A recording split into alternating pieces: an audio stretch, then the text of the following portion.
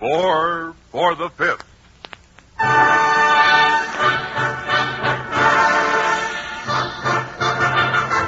Four radio programs for the Fifth War Loan, produced by Arch Oboler and William N. Robeson for the United States Treasury.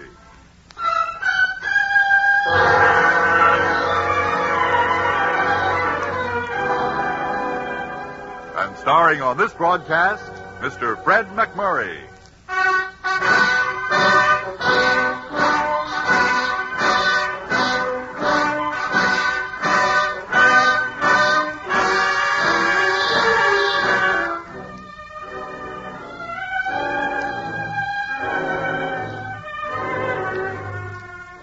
This is a war not only of men and machines, but of ideas. As the third of this special series of broadcasts about the ideas for which we fight, and those which we must fight against, we bring you the play The Laughter, written and directed by Arch Oboler and starring Mr. Fred McMurray.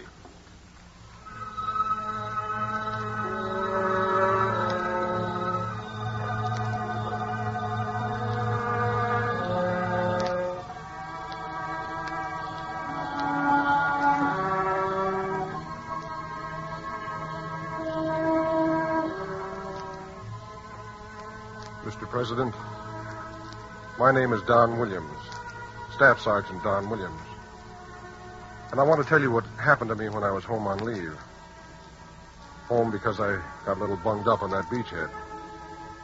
I know, so many things are happening, big important things, but I think you should know about this. This happened to me in the last few days. Maybe it's important, too. Maybe it's happened to other people and they couldn't understand it. And maybe hearing about this, they'll understand what happened to them. It started just after dinner a couple of days ago. It was one of Ma's better dinners when she puts her whole heart kind of in it because it's a special occasion. Well, it was special, very. You see, Jean, she's my friend, was getting inducted into the wax in the morning, and this was Ma and me and the rest of the family giving her kind of a send-off. Now, quiet. Everybody quiet. You listen to me, Jean. Yeah? When they put you on the kitchen police, you tell them for me that I said you weren't to wipe any dishes. Or inside of a week, the Army won't have a dish or a plate or a cup to its name. Oh, Mom!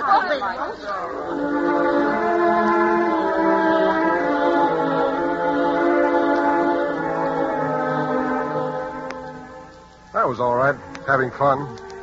Jean could take anything that Ma or my 4F brother Mike or my sister Laura could dish out to her. And the laughing kind of made us forget that she was going away in the morning. And that soon I'd be gone again. But what happened next wasn't so funny. It started out all right, just my brother Mike playing the horses again, in a way. Now, wait a minute. I'm telling you, it was all over the plant yesterday. The big shot gamblers offering 1 to 5 that it's curtains for those Nazis in 60 days. Well, You hear that, Don? You won't even have time to knit Jean that sweater. Yeah? Pretty good news, huh? It sure is. Yes, but, Mike, how in the world did they know that's true? Ma, don't you read the papers or listen to the radio? Look how the invasion went. Well, they took 3 more objectives. Oh, it was really 6. 3. 6? Well, I it's in the heard it on the paper, Clean. I'll tell radio, you- 6. Now, don't fight, children. Hey, John, who's right? Don't ask me, I'm home on leave. Well, anyway, we got him on the run, and that's a fact. Sure I know, Mr. President. Nothing out of the way or funny there. Just people sitting around and feeling good because we'd had some awfully good news. Nothing wrong there. I know what you're arguing about. I saw it with my own eyes. Well, I say it was 22 miles. Oh, now stop arguing, children. Well, I say it was 26. Okay. 22, 23, 26. We got him on the run, Ma. Yeah, and now that we've invaded. What do you mean invaded? We took over. So there you are. Germans fighting on all those fronts. The Japs are on the run, and our side's marching. So it's in the bag. It's in the bag.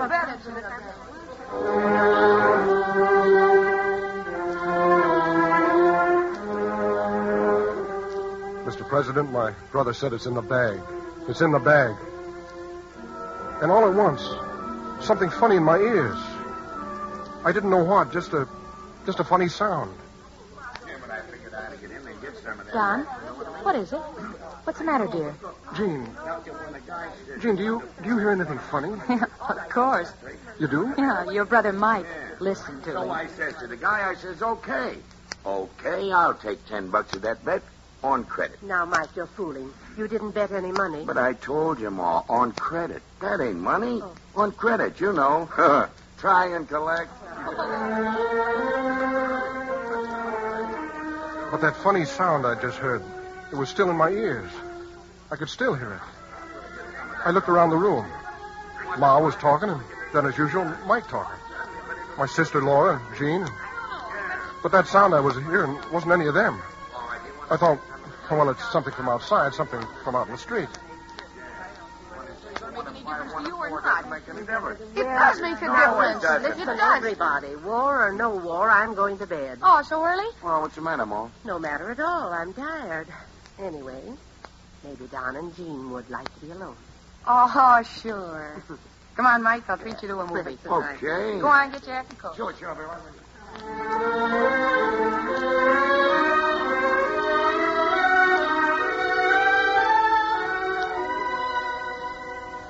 They went away, and I was alone with Jean. I didn't think about anything then but Jean. But the next morning at the train, Hey, there. There she is in the last car. Yeah, it's her, all right. Jean. Hello, Jean. Jean? Hey, here's Don and me. Jean? Goodbye, baby. Goodbye, Jean. Bye. Goodbye, honey. Hey, right to us often, will you? We'll want to know all about it. Get something to eat on the train, Jean. Goodbye, baby. Oh, gee whiz. Well, that's that. I gotta get to work. Don, I said I gotta get to work. Okay. Aw, come on, Don. She'll be back soon. Yeah. Yeah, but I won't be here. Don, for Pete's sake, what's the matter with you? Don't you know the war's going to be over inside of 2 months?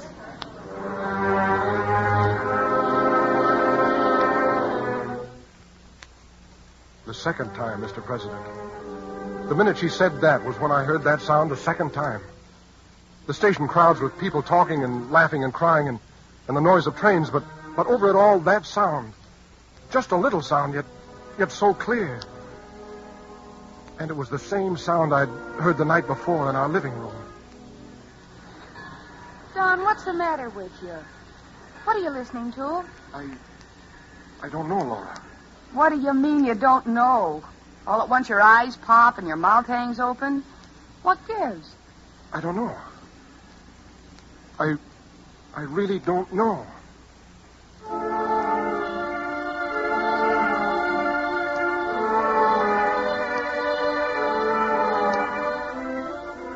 I drove Laura down to work. The factory, south side of town. She'd worked there ever since she left school. I did, too, before I joined up. They made parts for automobiles and shipped them to Detroit. But now it's parts for planes. I went into the plant. I knew most of the girls and fellas. It was good to be there. I would stop thinking about what I'd heard. Don! Well, how's the prize of the infantry? Hi, Mary. How do you feel? Wait till I turn this thing off. Your sister said you weren't feeling so good this morning. Oh? Why, I'm fine. Yeah? How about a date now that Jean's gone? Well, I Oh, come on. What's wrong with me? Nothing. I'm only kidding. You know, you shouldn't feel so bad about Jean. Why do you say that? Well, my dad says now that we're, getting all those island bases, they'll bomb Japan out of the war inside of 2 months. And then Hitler will be on the run. Well, you know my brother Dan. Dad talked him into cashing in his war bonds and investing the cash in... Oh, what's the matter? Did I say something wrong? Again. That sound again. Only louder this time. Scaring me. I couldn't take it. I left the place. My head. Was something wrong with my head? Well, now, really, Don, I don't find a thing constitutionally wrong with you. You've recovered completely from your injury. Eyes perfect, hearing perfect. As to those sounds you hear, presumably they're head noises. Since I find no physical defects, it follows that it's purely mental. due to perhaps emotional trauma from battle fatigue.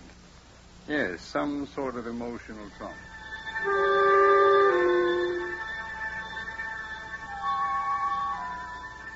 The doctor's words, emotional, whatever it was, I got the idea. But he was wrong. That sound, I'd heard it. I knew I'd really heard it. By the time I got out of the doctor's office, it was lunch hour. Kate's lunchroom, a few blocks from the factory. My brother Mike and I, he was working in the paint shop of the plant. We always had lunch together at Kate's when I was home, so I went over there. Don! Hey, Don, back here. Hey, where you been? Oh, I got tied up. Well, sit down. All right, for a minute. What do you mean, for a minute? Hey, Kate, what's for dessert? Lemon cream pie, bread pudding, and ice cream. Well, give me a hunk of pie. Make it big enough so that I can see it, will you? One pie coming up. Okay. What'll you have, Don? I'll sing it out or you'll never get waited on. I don't want anything, Mike. You don't... What? I don't feel it. I think I'm going to go home. Sure. I know how it is. Gene going away and all that, but why go home? What? I'm taking the afternoon off, too. I tell you what I'll do. Seeing as you're down in the dumps, I'll treat you to a show. Oh, no, Mike, I couldn't. Come on. It's on me. Do you good.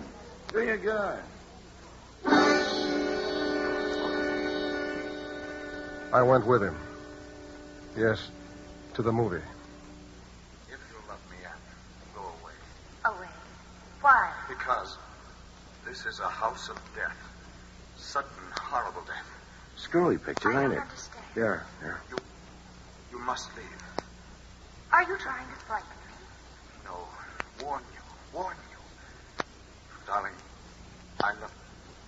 I go for these I want mystery you pictures, don't For you? me. Please, What time is it, Mike? No. Up as No, two. I won't be frightened. will you let me take you home? Now? I want to stay. Then come into the Mike, Huh? Do that at least. I just thought, All right. how come they let you off? That's what Well, he didn't let me on. What? What do you think? You were there last night when I told you. Odds 1 to 5 the war will be over in 60 days. So why should I break my neck working? Why should I break it? I go with my brother to a moving picture show. On the screen, the talking picture's talking. My brother's whispering to me, and all of a sudden that sound is in my ears again. That terrible sound, and I'm so scared I can't talk. I want to yell, but I can't. I get up out of the seat and I run out of there, and Mike after me, and he wants to know what's the matter, and how could I tell him? What could I tell him? Sure, it's clear as day. Gene going away. How do you think the poor boy would feel? He'll be all right in a couple of days. My ma. When I got home, I heard her say that. That's the way she had it figured out. And that was last night. Ma brought my dinner to me. Here. You just sit there and eat. Oh, really, Ma, I don't want it. Now, look, I don't want any trouble with you. Stop acting like a high school kid and eat. Here. Nice cup of hot tea. Look, I'm using the little teapot your Aunt Harriet gave us last Christmas. It's very pretty, Ma. Here. I toasted some cheese sandwiches. You eat and drink, and you'll be all right. All right, Ma. Sit down. Sure had a day. I wish they weren't coming over. Over? Yes, didn't I tell you? Mr. and Mrs. Mayhem. I met her at the grocer's this morning, and so they're coming over after dinner. Gin rummy. You know how crazy he is about gin rummy. And you finish eating and rest a little bit, and when they come over, you come down and play some cards with us, Don. Do you good. You'll feel better.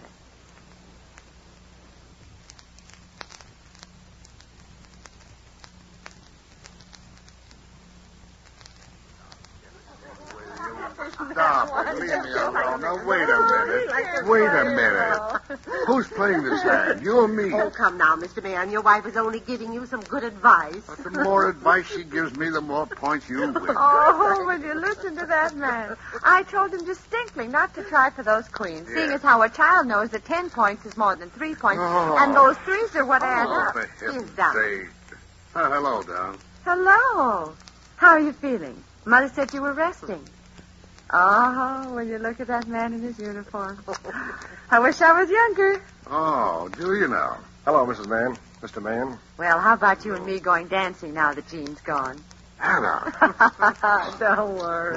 Any night, Mrs. Mann, till my leave's up. Uh-huh. You hear that, Fred? Well, he's just polite. Oh, is that so? Here, you sit by me, Don. Maybe you'll bring me a little luck. Oh, you don't need any luck. You need a new head. Oh, no, for heaven's sake, Look, let up. Don, look. 3 games I've won from this expert. Oh, I'm just warming up. Oh, yeah. Now that Don's sitting next to me, watch my steam. Come on, deal the cards. I sat there. Mr. and Mrs. Mann, knowing them ever since I was just a little kid. It was good to be among people that you knew, safe and sure.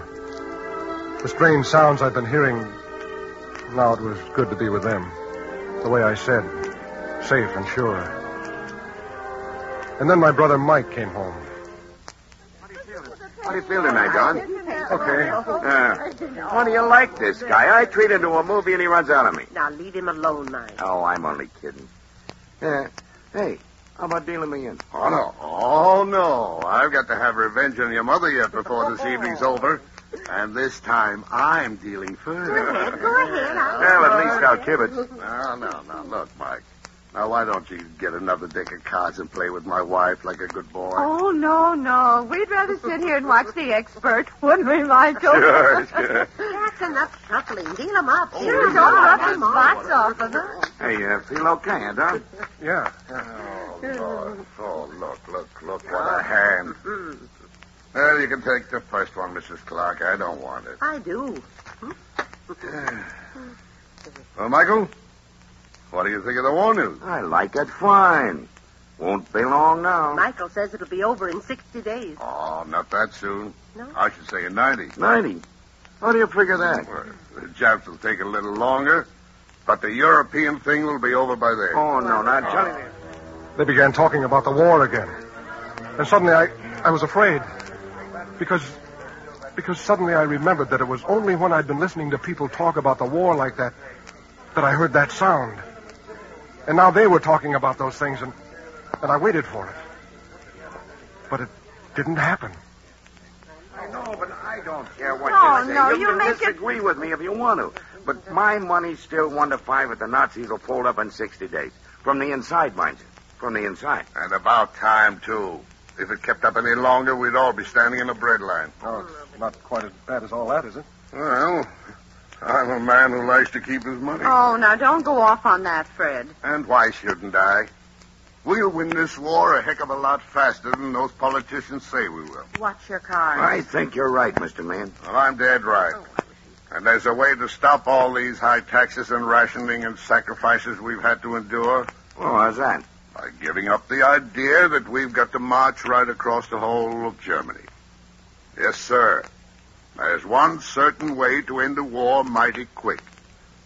And that is to talk to the businessmen of Germany. Not to Hitler, but to the businessmen. Hey, that's an idea. Oh, don't encourage him. He'll talk all night.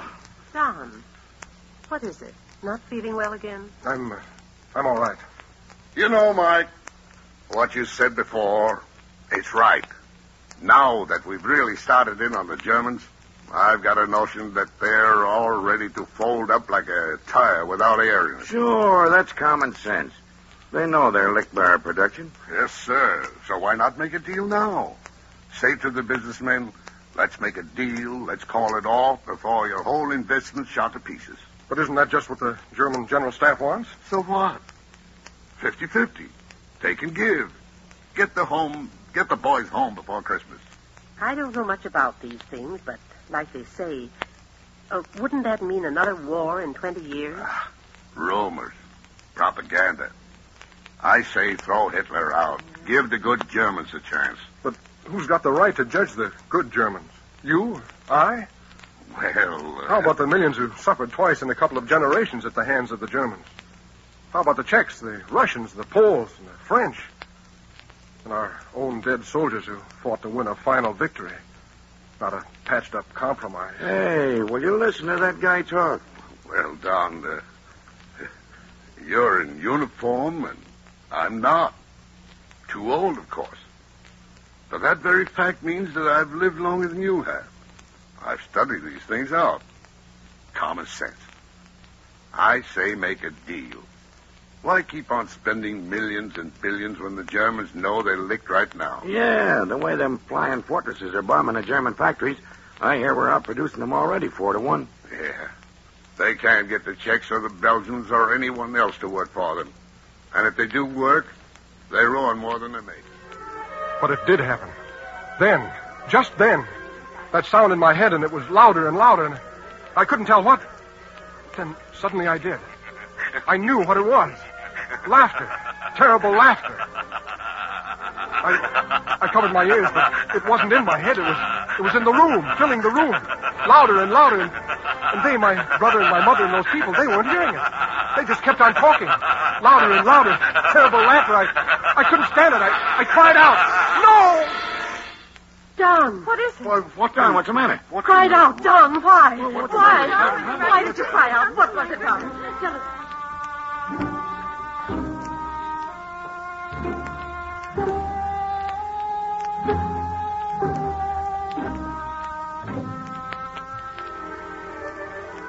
Then I was up in my room. The door locked, and they with all their questions were gone. I lay there on the bed. Moments, hours, I don't know. All I knew then was that what I'd been hearing since the day before had been crazy laughing. And no one else was hearing it. Only I. And I didn't know why. I didn't know why. After a while, lying there, I couldn't take it anymore. My head going round and round. I didn't want to be alone, and I didn't want to go down there to them because their questions would... I reached over there. The radio. I turned on the radio and listened to something. Anything to drown out what I was thinking. Yes, ladies and gentlemen, for weeks I have spoken to you as one of that peculiar, omnipotent breed of people known as a radio commentator. What I have said to you, I have said with whatever wisdom or foolishness a man accumulates through years of study and experience. Tonight, on this radio hour, I have been asked to give you happy words. Say something to you that would uplift your spirits, strengthen your morale. I cannot do so. I speak to you only in anger. This may be the last time I will be able to speak to you, but it must be in anger. Long before this conflict, I came to this country as a visitor. I chose to become a citizen. For I looked about me and I thought to myself that a people who could have such a great unity of purpose and build such a wonder out of a wilderness, this was a people without the terrible cancer of old world futility within them. This was a people with the strength within them to face the facts at any time of a changing world and find their fulfillment no matter what the cost. But tonight I am an angry, disillusioned man. For today, walking among some of you and listening to you, I have heard strange laughter.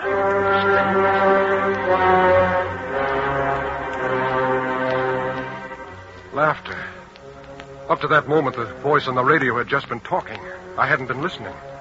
But now he had said strange laughter. Had he, too... And why had I heard this laughter? Because there are some among you who have lived in fatness and ease so long that you have lost the hard realism that is America. In your fatness, you have become fools.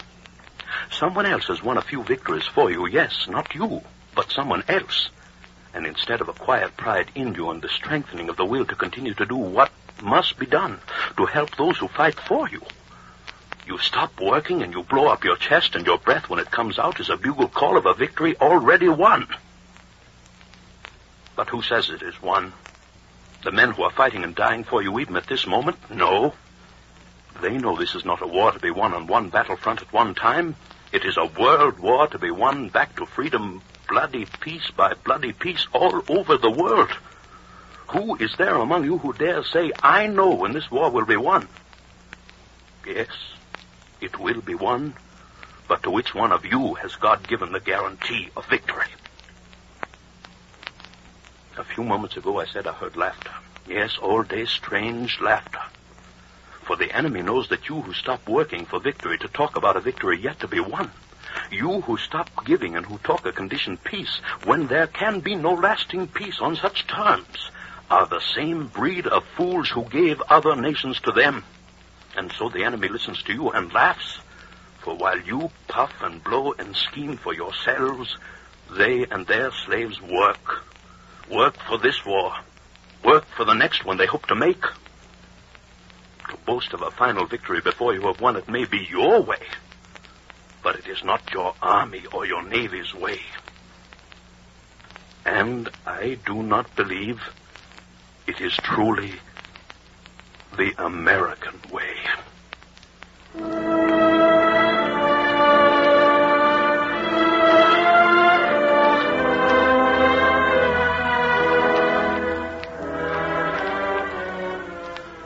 And then he stopped talking, Mr. President. And I turned off the radio, and I lay there in the dark. And I wasn't mixed up anymore. I knew why I'd heard laughing while they had talked. My brother and my sister and my friends. But knowing, understanding, didn't make it any less frightening. For it's a terrible thing, isn't it? To sit in your own home, at your own table, among your own family and friends, and hear Hitler laughing.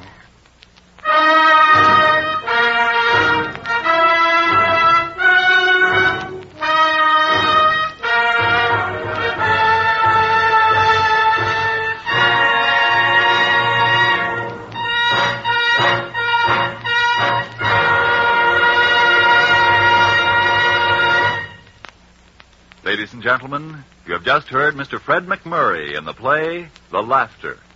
This program was written and directed by Arch Oboler. The original musical score was composed and conducted by Gordon Jenkins.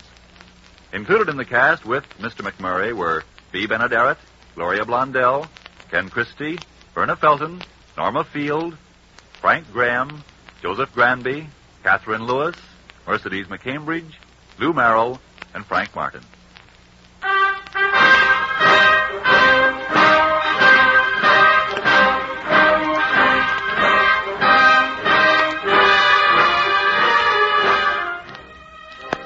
This has been the third of 4 special radio programs for the Fifth War Loan, produced by Arch Oboler and William N. Robeson for the United States Treasury. Consult your local newspaper for the time of the next broadcast in this series, which will present the facts behind tonight's play in a stirring radio document by William N. Robeson entitled E-Day.